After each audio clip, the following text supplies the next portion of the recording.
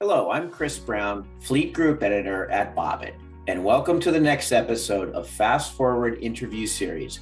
Fast Forward is about connecting with leaders in fleet, tech, and automotive to show what the future holds for fleets of all types.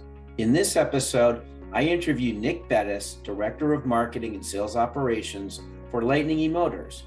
Nick and I will discuss the new ways fleet managers can improve efficiencies in their electric vehicle fleet by implementing a gamification program with their EV drivers.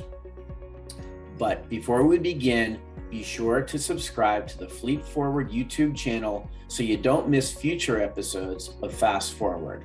And hey, feel free to drop us a comment on the channel. Okay, let's get into it.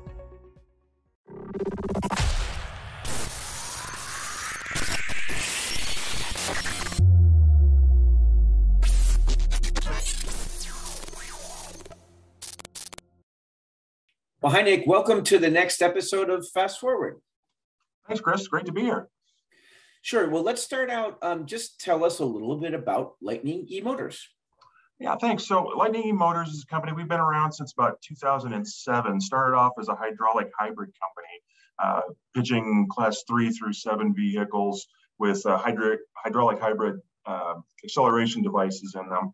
And in 2017 or so, the company saw the writing on the wall that all electric was the future, both for the environment as well as in the business environment. So we retasked the company, and we're now an all electric company. We take known OEM chassis such as Ford, Hino, GM, and we electrify those vehicles so that they go from internal combustion, diesel or gasoline to all electric, zero emissions. So we've also announced that we're working on our chassis as well. So yeah, that's kind of the overview. Okay, great. And Nick, you spoke at the Fleet Forward conference in November and really presented some interesting data sets on how EVs perform based on various criteria. Can you just kind of go through some of those factors? Yeah, so as part of our product offering, we both handle the vehicle and the charging side, and we collect an immense amount of data through our telematics applications that are standard on every vehicle. So we've got over 1 million miles now of EV real world all electric data. So before the conference, I went in and I mined all of that data to get an idea of what is the impact of cold temperatures, of hilly conditions, and various other factors. And that's what I went through. So some of the interesting information that we came back with was that extremely hot conditions tend to not impact EV range too much. We had a vehicle that was running in Phoenix at 120-degree ambient temperature for a week, off and on for a week, and we didn't see any drop off in the range really at all. On the other hand, in cold temperatures, we define cold in this particular case as anything below 40 degrees Fahrenheit. We saw about a 10% drop off in efficiency for the vehicle. Now, I need to couch the information I'm presenting here today with all of our vehicles are thermally managed. The batteries are thermally managed. So we feel like we're mitigating some of that drop off. It probably would be higher if that were not the case. But for those who are looking at electrifying their fleets in either seasonally cold temperatures or relatively permanently cold temperatures, that is a factor that needs to be considered. We also looked at hilly conditions. So we took a look at standard deviations of the grade that the vehicle was either dropping or inclining throughout the day. And we found that there was an impact on range based on hilly conditions of about 15% for extremely hilly conditions. So vehicles going up a steep grade and then coming back down that same grade, there was more energy used going up that grade than there was coming down. Again, mitigated, however, because of the regenerative braking that's on all of the vehicles. It's pretty much standard on all electric vehicles at this point, but our vehicles have that as well. So we did see about a 10 or 15% drop off in range based in extremely hilly conditions. And then probably the biggest factor that's a little harder to quantify is driver behavior. And I think there are ways to do that.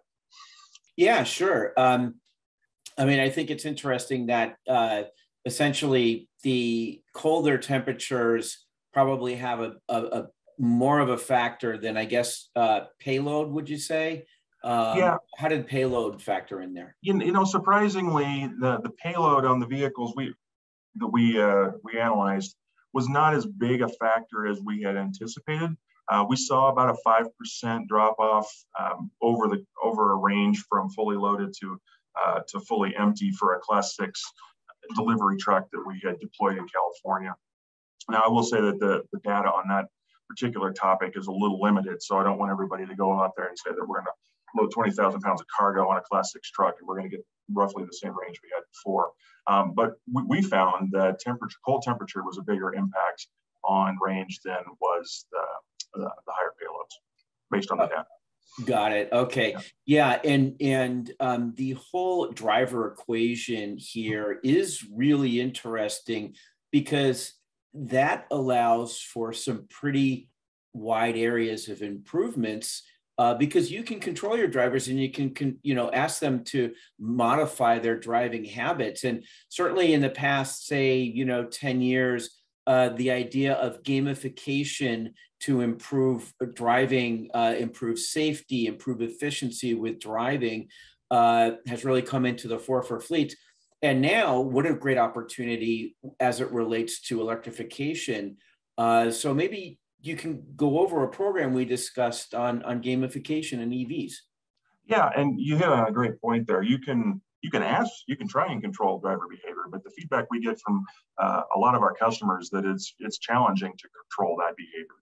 And it's better to try and incent the behavior than just try and insist on some kind of a behavioral change. So when we saw that was a feedback we were getting from our customers, we looked at what we could do to try and gamify efficiency in electric vehicles. So we took, as a pilot program, we took on one of our fleets on the East Coast. It consisted of 10 E450 box trucks. And we worked with them to identify which vehicles were associated with which drivers. We took that, we benchmarked what the efficiency of a specific driver was, not on a vehicle, but on a specific driver. And then we put together a program with our customer to, on a 2-week basis, we were going to re-snapshot the efficiency over the course of that period for each driver. And then any driver whichever drivers had the highest efficiency improvement or the highest efficiency for that 2-week period would get some kind of a gift. So working with this fleet, we deployed this in late October. We determined that a 2-week interval probably was the best to run this. And we're going to continue to run this over a course of several months just to see how much more improvement we can get.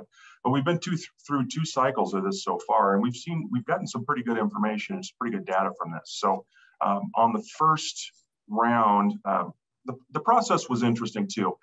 Working with them, with the customer, we did driver training. We announced the program to the drivers. So this is what we're going to do. We're going to train you on how to better use these vehicles.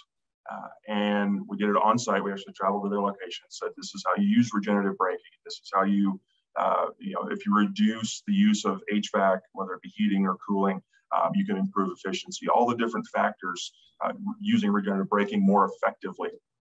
All of those factors can improve range. We trained them on how to do that.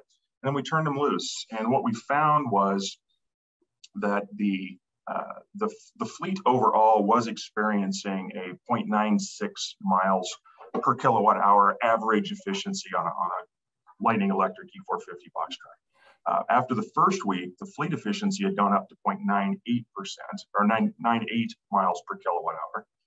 And after the second week, it had jumped up to 1.0 kilowatts per hour. So we saw a full 4-point jump in the overall efficiency of the fleet over a 1-month period.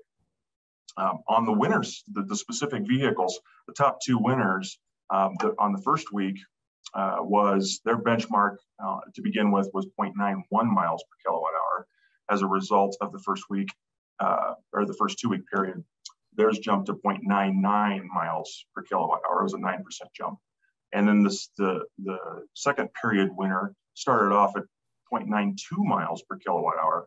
And his result after a month was 1.08 miles per kilowatt hour, a 17% increase. So, this proves to us that driver training really is essential in the EV market.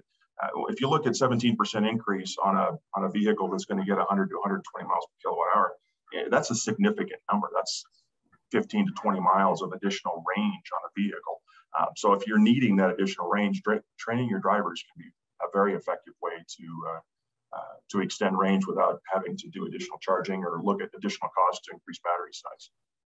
The rewards that we gave these drivers, we started off with the week one, we did a bunch of Lightning eMotors swag, premium swag. So we gave them OtterBox tumblers and a $50 gift card to Amazon.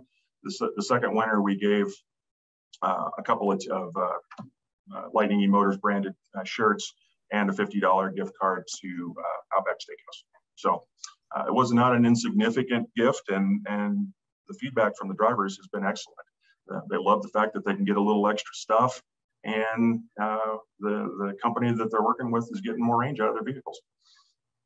Yeah, that sounds great. I've heard that HVAC is a pretty big operational factor as it relates to range, particularly heating the cabin.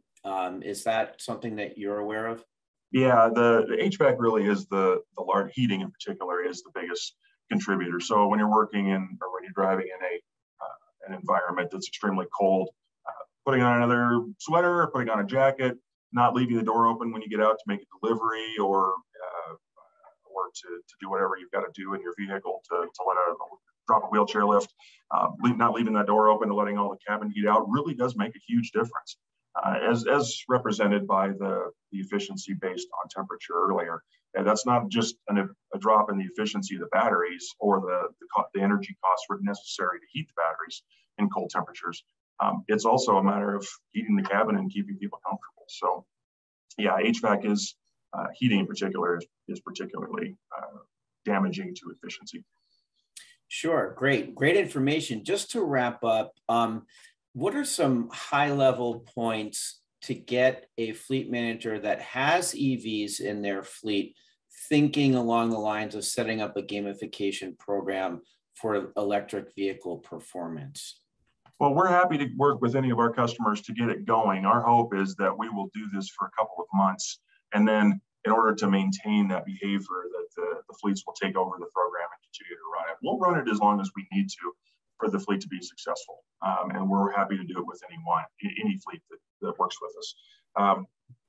Beyond that, again, as I mentioned before, you can mandate, you can ask, but with the current labor condition, a lot of our customers are finding it hard to find and maintain drivers. So using the hammer rather than the carrot, or the stick rather than the carrot, can be a little demoralizing maybe, or impactful to retention. So I definitely think the gamification program, either executed through Lightning eMotors or internally, is a great way to get more out of your EV fleet.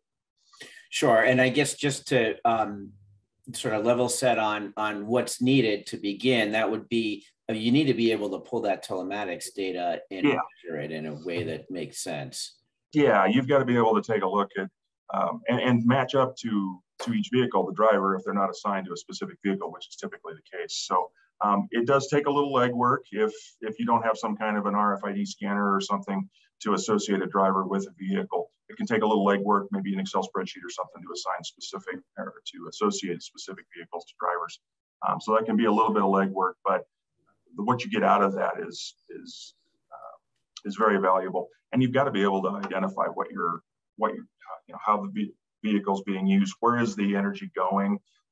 It's great to be able to say, well, his efficiency was X and then it was Y, but how do you say, well, yours didn't go up, Joe, and here's why? You got to be able to look at the telematics and say, you're blasting the heat, you're slamming on the accelerator and shotgun on your starts. You weren't using regenerative braking, you were using your actual brake pads instead. That's all something that your telematics should be able to tell you. And you can relay that information back to the driver and train them on how to use the vehicle correctly, even after initial training has been done. Sure. Well, that's great. And that's really overall how we're going to need to use telematics in an EV environment, regardless of gamification. Well, Nick, thank you for all the great information, and we'll talk to you soon. All right, Chris, thank you so much.